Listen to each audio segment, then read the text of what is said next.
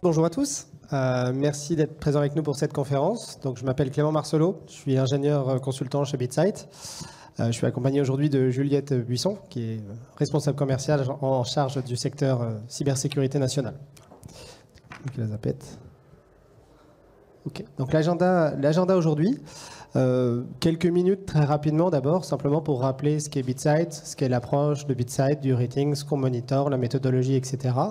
Une fois qu'on aura posé ces bases-là, on fera un zoom sur la France du point de vue CNI. Alors CNI pour nous, c'est Critical National Infrastructure ou cybersécurité nationale en fin de compte. On prendra quelques exemples concrets. On n'aura pas le temps de tout détailler évidemment, mais on pourra prendre quelques we'll have some data points which will feed back today, and that's transposition on the real case. And some interesting user cases, and we of course keep some time for questions and answers, and also get back on some use cases at the end. So very quickly, I'm not going to give you all those figures. We are a publisher of cybersecurity risk rating and cyber risk management.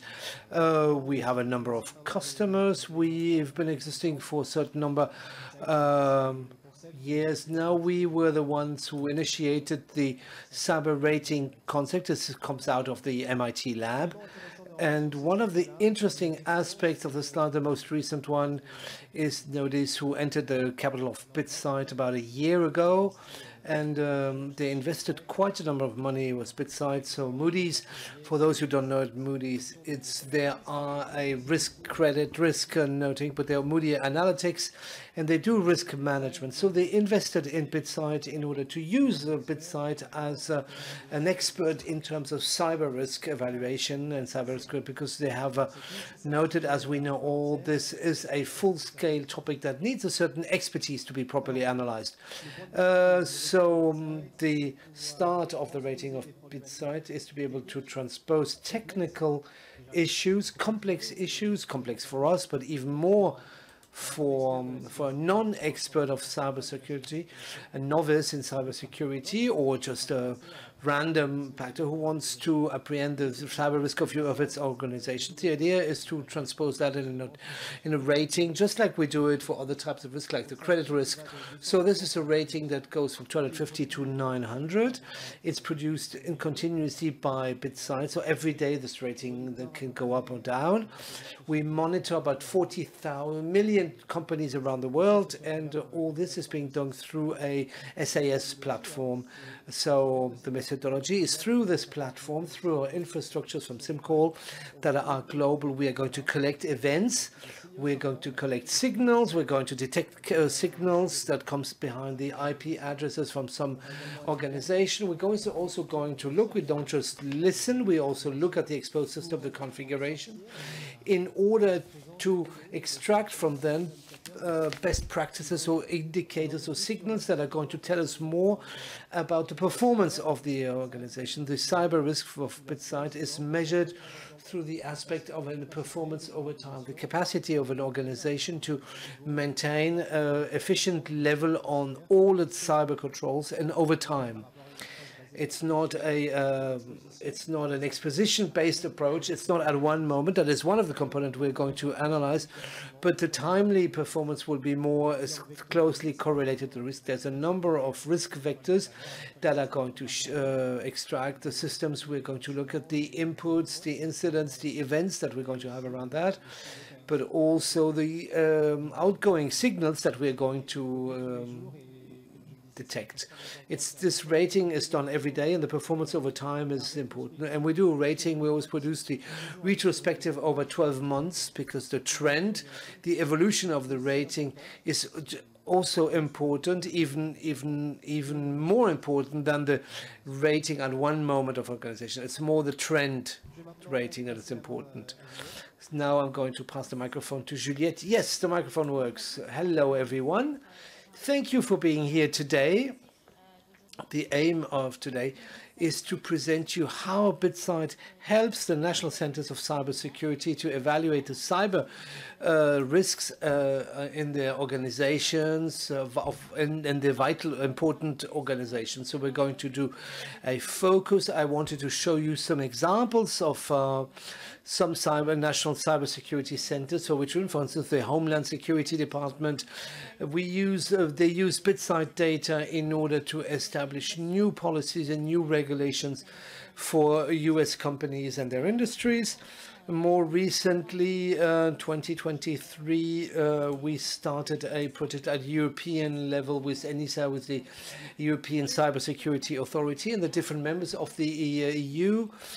They provide the necessary visibility for the improvement of their international and national position regarding cybersecurity. So you've understood it. The government agencies with which we work mostly are the national cybersecurity centers, the CERT, the CCERT, at regional and national level, regulators, but also ministries and all type of government agencies that have, whose mandate it is to help the companies and to keep an eye on the security within the countries. What do these organizations protect?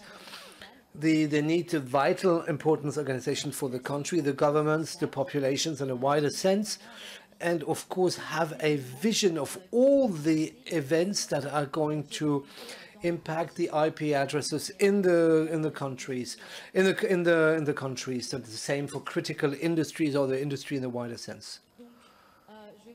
So I'm going to speak now more about the approach of these.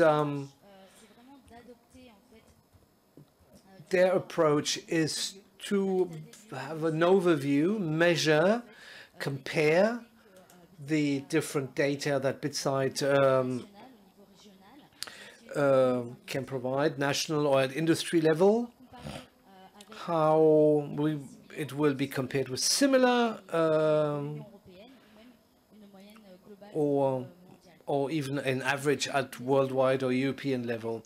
The measured data will be measured and based on factual data that has been collected and analyzed, which we are going to call risk vectors. So Clément mentioned that these it's correlated to incidents that can happen on these IP addresses, and of course concern companies or an entire. So these are then compiled in dashboards that allow the government agencies to generate reports and passed on to the decision makers that are interested in national and international cybersecurity issues. Once this overview has been done, and once what we have discovered at the country level or intra-country level, the government agency will then define priorities and establish action plans in order to determine what should be the priority at country level, what are the priorities on which they need to focus to help them in priority mode.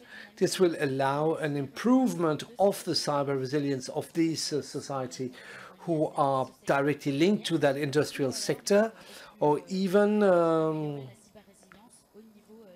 or improve the cyber resilience at country level or of the population level.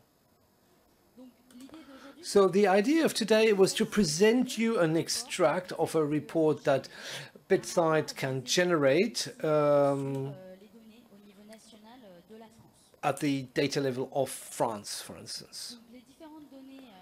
So the different data that have been analyzed and collected on all the data that's been geolocalized in the country, that's going to allow to define the global rating of the country, and then compare it with other countries. It allows you to compare the ratings at one moment between the different countries. Here you see the average of in France and the average G7 country rating, or do a trend over the year and compare it between, and you can do any comparison you wish. It's also a way to find out how you situate between the different EU countries, EU and France here. we are here in the average at 620. So we can measure if an improvement has been has occurred during the last year. So in green, we can see an improvement or stagnation. In red, there's a going down compared to the last year. It'd be interesting to analyze the positive or the evolution of the rating over 1 year. And then we can see on which industry we need to focus in order to improve regulations or implement solutions at this sector. So once we have done this analysis at national level by taking all the risk criteria, then we can do a focus on some risk criteria, like this specific risk, like here the botnets, detection of botnets within the country. You can see the orange line here is the European Union. The more the curve is low in the graph, the better the country manages botnets. We can see that, for instance, that Belgium works pretty well in that area. So the different risk vectors will be compared in order to establish a trend. So here you can see different criteria botnet, malware service potentially exploited, but also other criteria or other bad risk criteria. So the analysis of these graphs allows us to define the priorities for which the companies of that country or of that industry will have to focus their efforts. They will have to raise awareness and to help the companies to detect and to remedy the failures that have been detected. So I wanted to show you a focus on the authority and political trends in France. Here, this graph allows us to compare the evolution of the rating of the different political ministries, government ministries in France over the last year. And also here in vertical axis, you have the possibility to compare this variation with the average of the industry at European level. So the reports will also be focused on vital importance. So we'll be able to work specifically on this critical company. So of course I analyzed it, and this allows us to analyze their annual progression and compare them with the average from their respective industries. Water supply, for instance.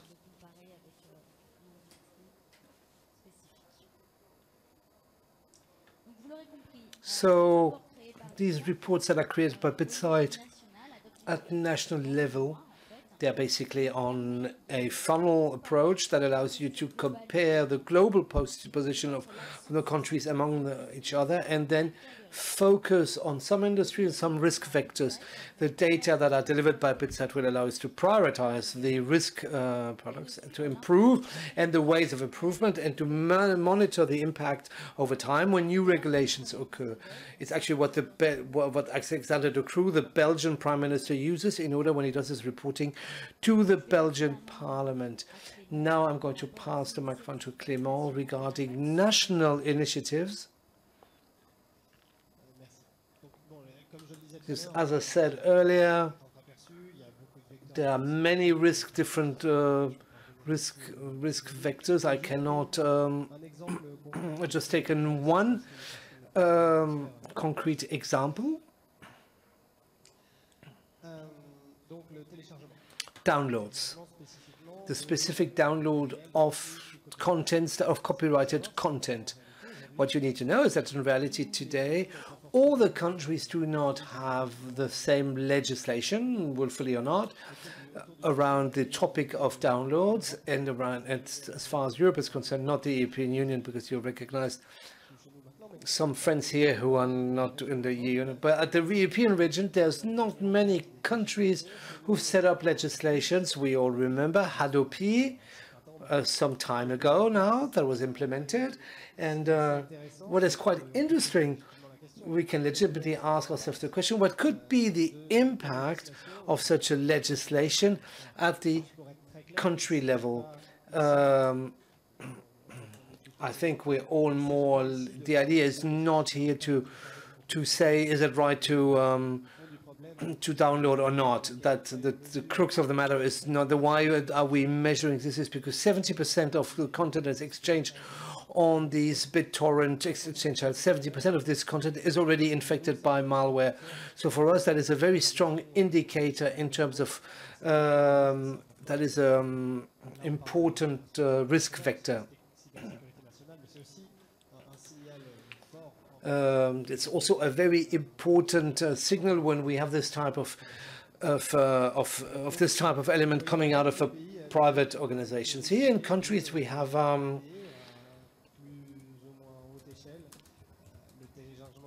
that have banned copyrighted content download. You can't read really much. What you see on this graph to the left is the number of events that we have seen per 100 users. Of course, we're not going to compare the number, the raw numbers of downloads, but we compare it on per 100 units. So the average is 22 events measured on the EU. And if we look at the 4 countries, if we look at the 4 other countries and we look at the bottom, and of course the UK, including UK, the number of events is far lower. We have no, it's very clearly that these are the 4 countries that really lower the threat, because of far less element from that.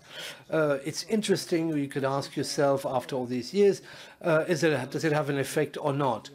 But I'm going to nuance this. Of course, the way we are going to assign this, we're going to map this, we're going to geolocalize the IP addresses. And we know, of course, there's 2 ways of interpreting this.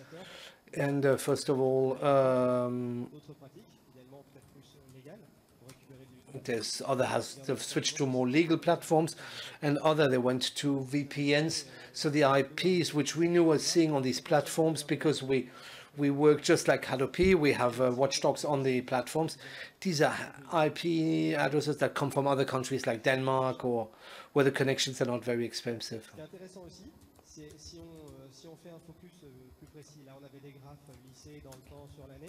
Here we have graphs over years. The other actions are taken. Here you have a regulator with fines that are levied over time, and then maybe more tactical actions, like if you followed up in February this year, the French legislators asked some operators in France to block the access to the 50 biggest torrent downloading sites. And what we see here in the curve, it's a number of events. You see here the big drop-off. First observation, short time it works. Over the number of it's dropped because users didn't know where to turn to find where the things to download, but it doesn't work for a very long time. We redid the curve after a certain while, and I mean, the curve very quickly came exactly back where it was, and it works technically. But very quickly the threat. I mean, when you close one of these sites, 12 others happen, and people always find ways to download from somewhere. So I'm not going to come back into all the risk vectors, but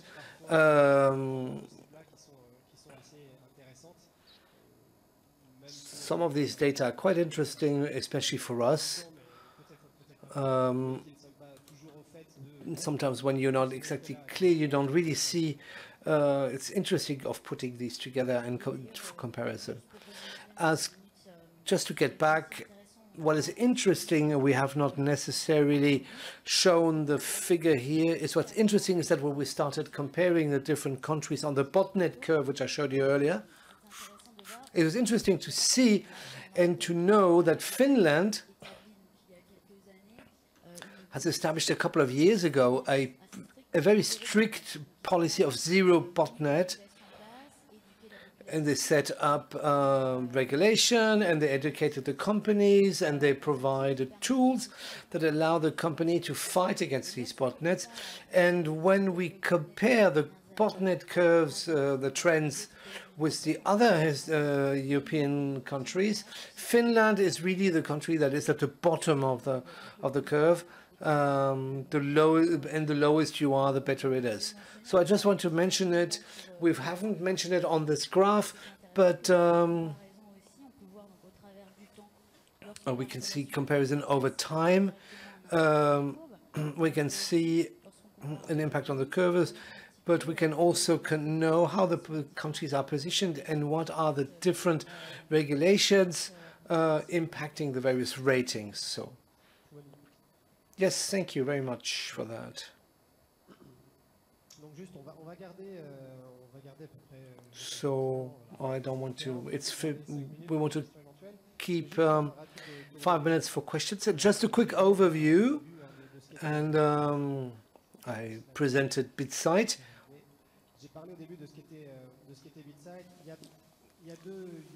There's two main use cases in the rating use when you want to manage your cyber risk. You need to monitor your own performance and monitoring your own performance of your own organization.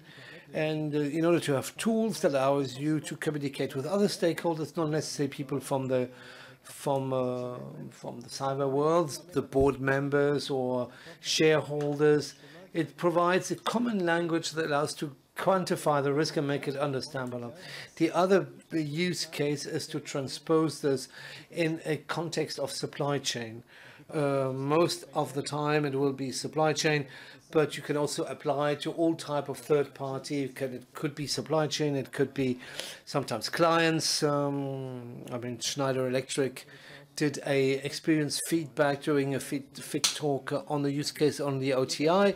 But globally, when we're going to speak about supply chain, the topic is very often, usually, when we talk about third party, it's going to be supply chain. And here in this case, with the crossing of two worlds, in the national security use case, you look at your own performance, your country. You can also consider that each country operating in this country is also a third party, which we are going to monitor. We're going to try to reduce as much the risk. So this is the big axis of Bitsight, and so it's always the same risk vectors. The algorithm is the same. In order to be comparable, but what is going to change is going to toolbox. The tool set is not going to be the same from one case to the others. When we try to have a metric to communicate internally with stakeholders, maybe do financial quantification of the cyber risk, that is also having the capacity of not just relying on the fair methodologies that are quite good, but they also have their limitation, and we can also use this as communication tools towards the outside. That can be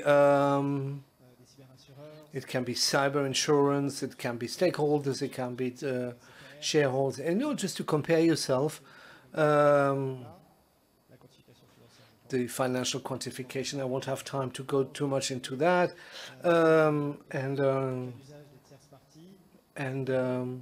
the use case of third parties, and there's some that might be a new for you, who even if you know Bitsight and rating. For instance, last year we have bought a in order to automatize the certification and questionnaires so that you can make it automatic, so that we do not just base ourselves on the rating, but that would be collected from the outside, that we complete that with the questionnaire, so we all know in a more automatic way in order to speed up, so that there's less workload for that. I try to make a really quick overview of these different topics. If you have any questions.